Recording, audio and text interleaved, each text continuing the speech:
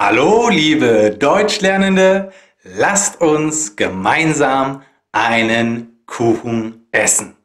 Ich bin Marco von authenticgermanlearning.com und im Deutschen gibt es sehr viele sogenannte W-Fragen. Es gibt viele Fragewörter, die mit W beginnen. Man kann eine Frage stellen, indem man nur eines dieser Wörter sagt. Praktisch, oder? In diesem Video stelle ich dir die W-Fragen vor. Oh mein Gott, das ist so toll, das ist so geil. Ich glaube, es fühlt sich einfach richtig toll an hier. Ich werde dir nun die W-Fragen vorstellen, indem ich dir eine Geschichte erzähle. Bitte habe Verständnis, dass ich ein bisschen ablesen muss. Die Geschichte ist sehr lustig. Ich backe einen Kuchen und ich möchte ihn dir schenken.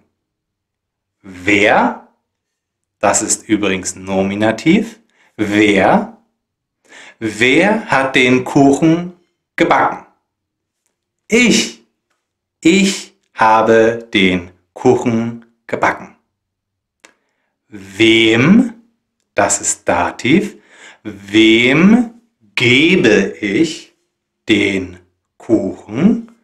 Dir. Ich gebe dir den Kuchen.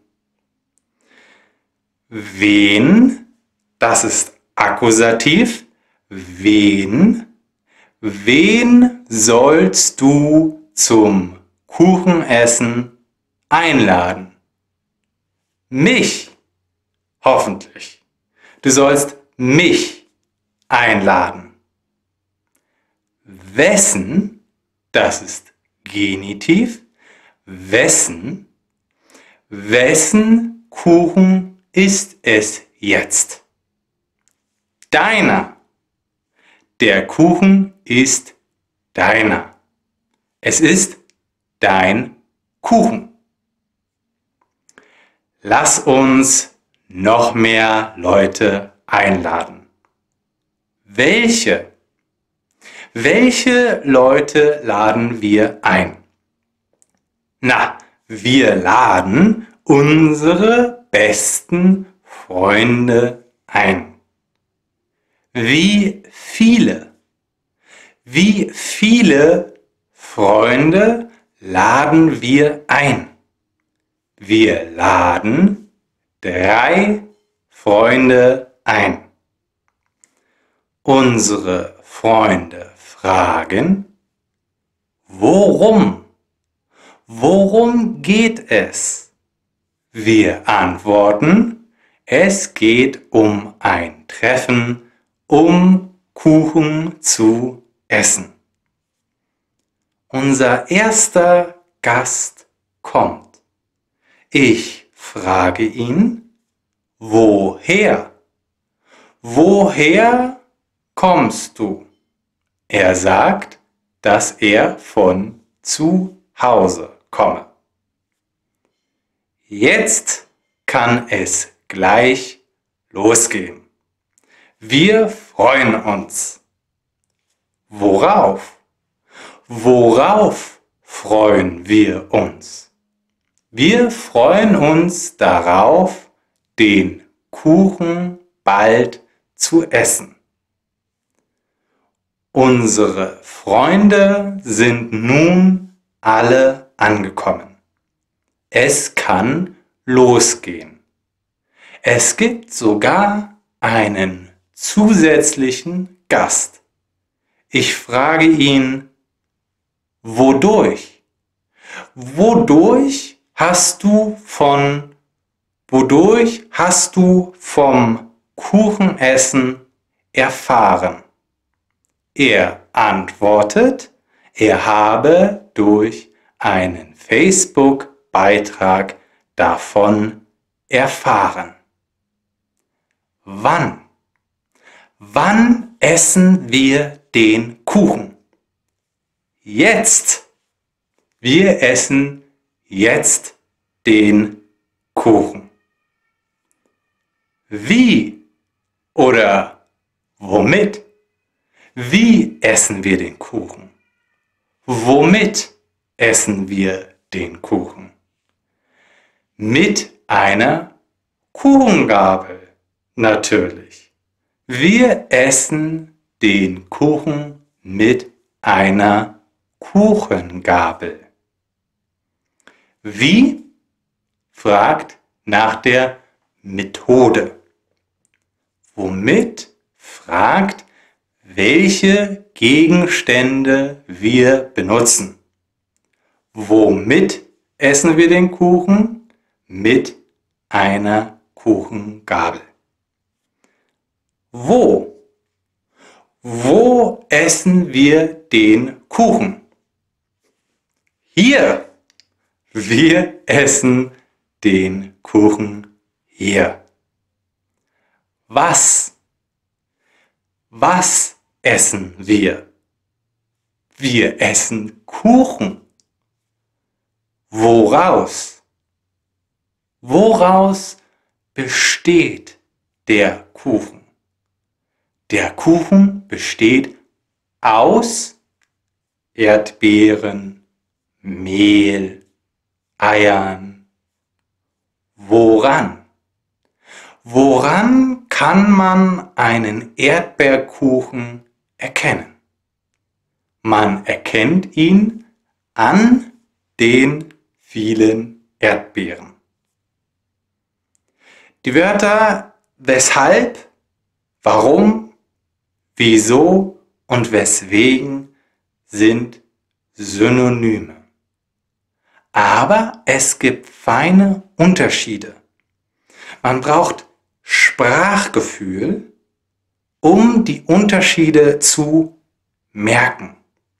Wenn du viel Deutsch liest und hörst, bekommst du dieses Sprachgefühl.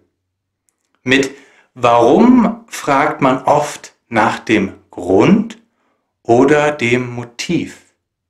Warum? Warum essen wir Kuchen? Weil er lecker schmeckt.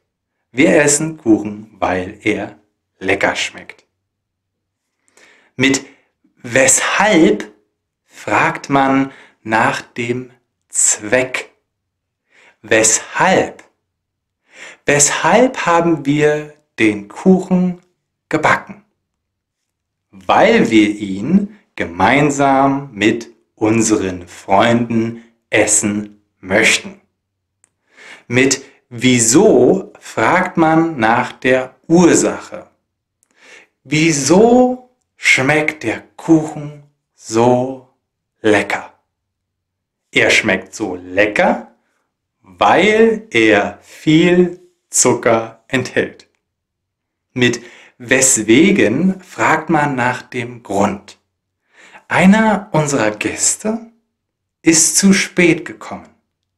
Ich frage, weswegen kommst du zu spät?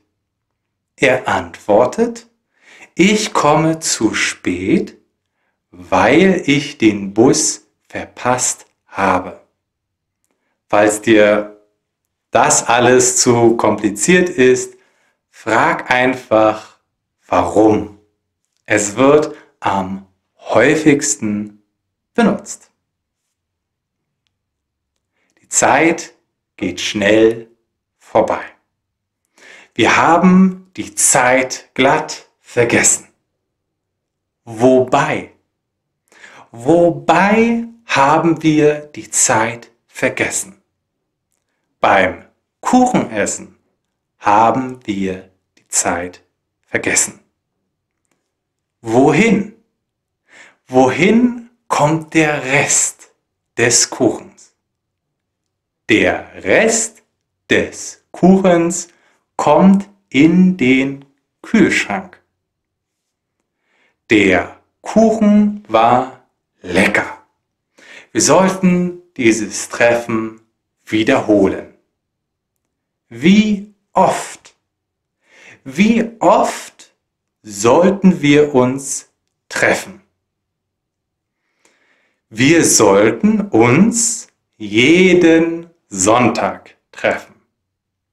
Und zu guter Letzt, wovor? Wovor fürchten wir uns? Wir fürchten uns vor Diabetes und Karies. Das waren alle W-Fragen der deutschen Sprache. Schau dir dieses Video mehrere Male an.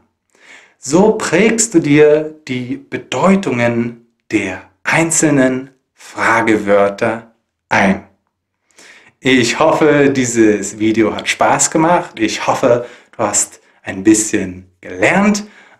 Ich denke, jetzt hast du ein bisschen ein Gefühl dafür, wie man die W-Fragen gebraucht und kannst jetzt besser Fragen stellen. Ja, du kannst präzise Fragen stellen, indem du die richtige W-Frage stellst. Und falls du noch mehr Deutsch lernen möchtest, dann lade ich dich ein, die Akademie auszuprobieren. academy.authenticgermanlearning.com. Wir sehen uns dort. Ich wünsche dir viel Spaß beim Deutschlernen und wir sehen uns beim nächsten Mal. Tschüss und vielen Dank fürs Zuschauen.